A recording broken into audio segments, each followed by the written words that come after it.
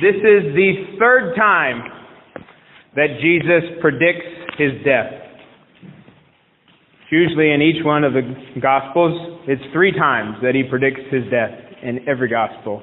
In Mark, we have him the first time when him and the disciples are in the region of Caesarea Philippi. He emphasized the necessity that the Son of Man must go to Jerusalem and die. And that was in Mark chapter 8, verse 31. And at that point, after that, do you remember what happened? Does anybody remember what happened then? We didn't actually talk about the Mark verse, but I know we talked about one of these verses a little while ago, not too long ago. Peter takes him aside and says, "No way, it's not going to happen. I'm not going to allow it to happen, Lord."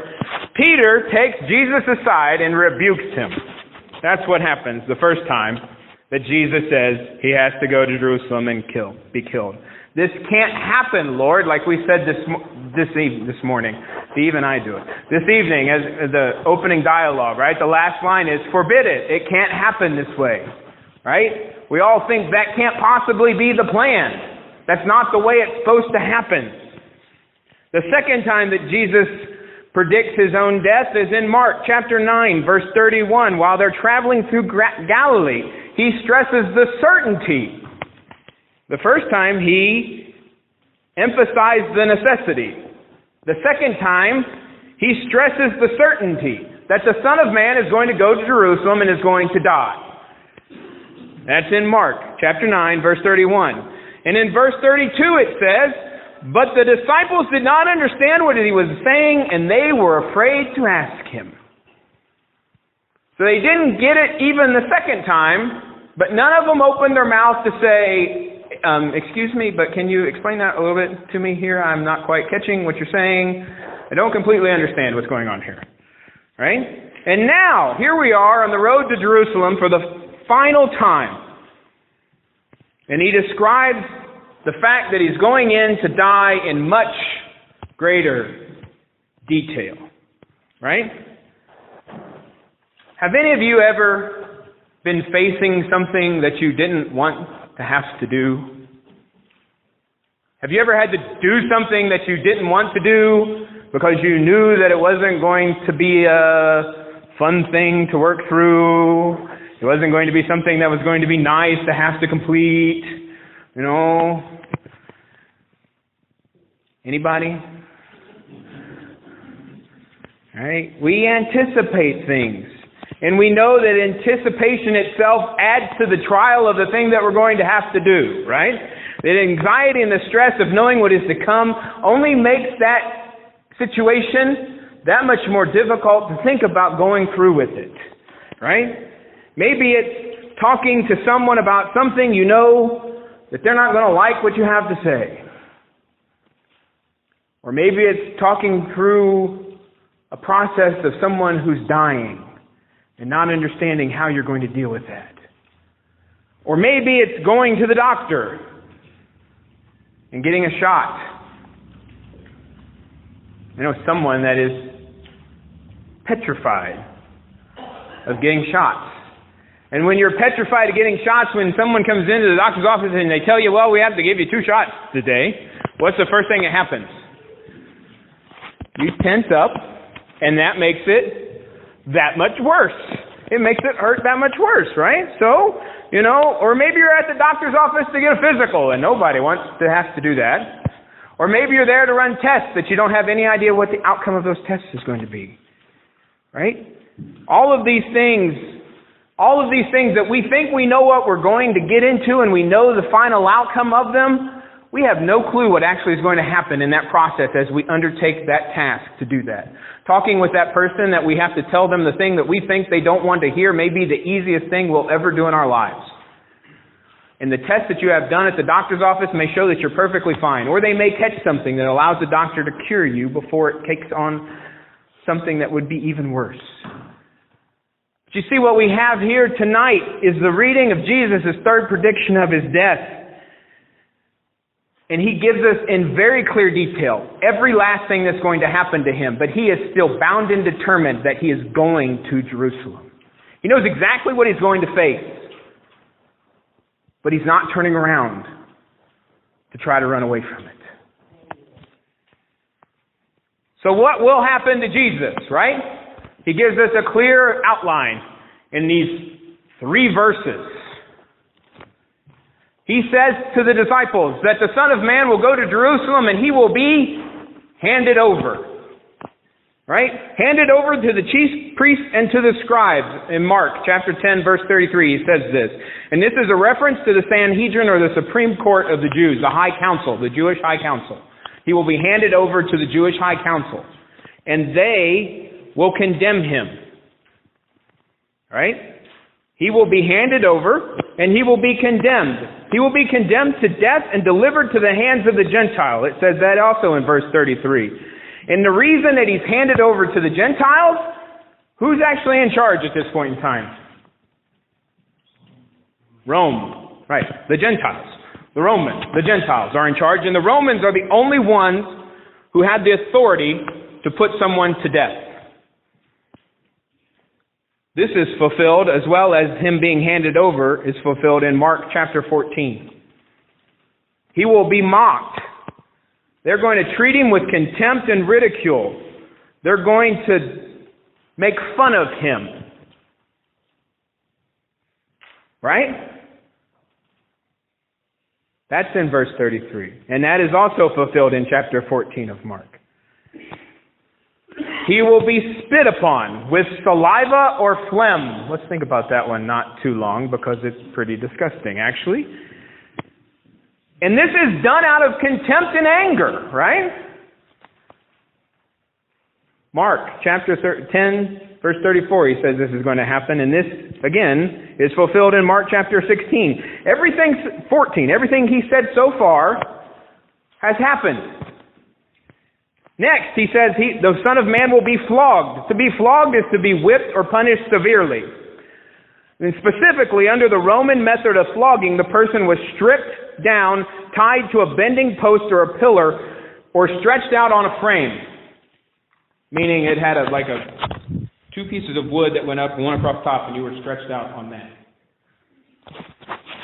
And then the flog was what you've probably heard as a cat of 9 tails. Do you know what that is? It's an interesting device that we're not going to talk too much about, because there are quite a few young children in the audience tonight. But it's a device that not only included leather or possibly chains,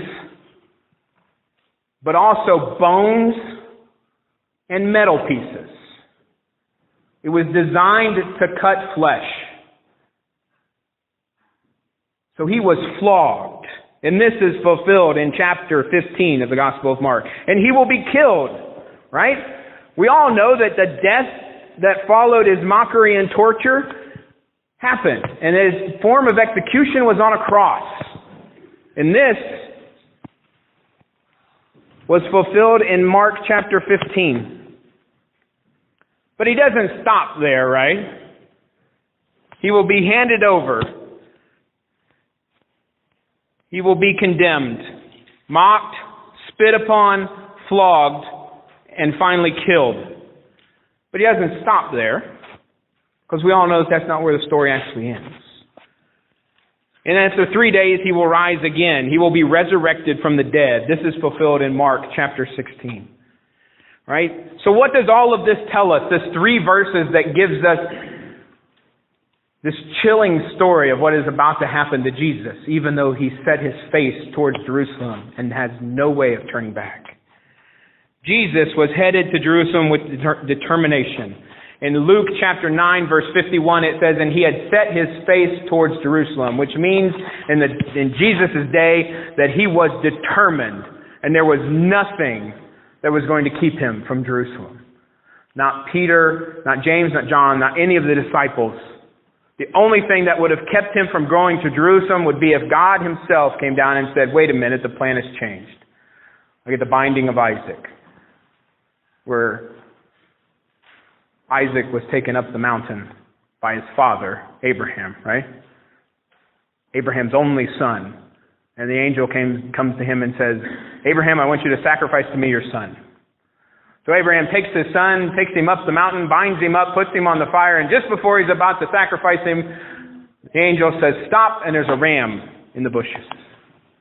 The only thing that would keep Jesus from going to Jerusalem is if something like that were to happen. He was determined that he was going to get there. And as he was on his way, he led the disciples and the followers behind them. And the disciples that followed him, it said in our text tonight, were amazed. Maybe because he seemed so determined to go to Jerusalem. Maybe because they'd known what had happened the last 2 times that they'd gone to Jerusalem. Maybe they know what was going to happen, or they thought they knew what was going to happen. So they were amazed. And then it says the people who followed behind them. It's not just Jesus and the disciples here. It's a whole gaggle of people coming. The people that followed behind the disciples were afraid. That's what it says in our text. And they were probably afraid because they, like the disciples, knew what had happened the last 2 times that they went to Jerusalem. And they knew what they expected to see once they got there. And that it wasn't going to be good for any of them. Especially because that they were with Jesus. They were anticipating what was going to happen. And you see, and that to me is the point of this whole text. Jesus didn't have to anticipate anything because he knew clearly, without the shadow of a doubt, what was going to happen to him. He knew what was going to happen when he went to Jerusalem, and yet he went there anyway. And why did he go to Jerusalem? Why? Who did he go to Jerusalem for? Who? Thank you, Kurt. Kurt's got it. Anybody else? Who did he go to Jerusalem for? Bruce has got it. Who else? Okay, I see a couple people going. He went to Jerusalem for you. If that person sitting next to him in the pew wasn't here, he still would have gone.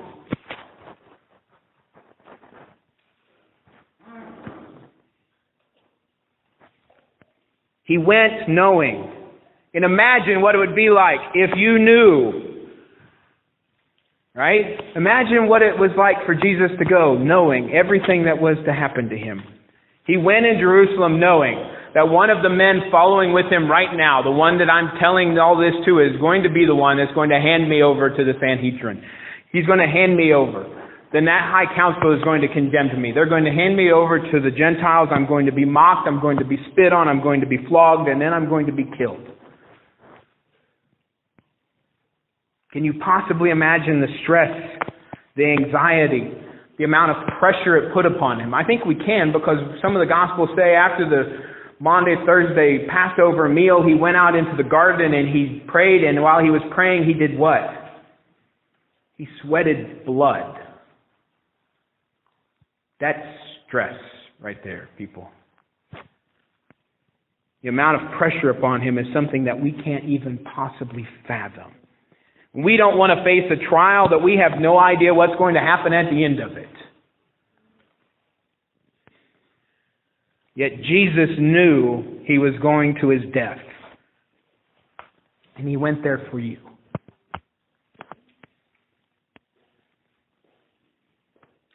So as we get ready to enter Holy Week, I can ask you to do only one thing, and that is to fix your eyes upon Jesus. And as the author of Hebrews chapter 12 says, to look upon Jesus, who is the pioneer and perfecter of our faith, who for the sake of the joy that was set before him endured the cross.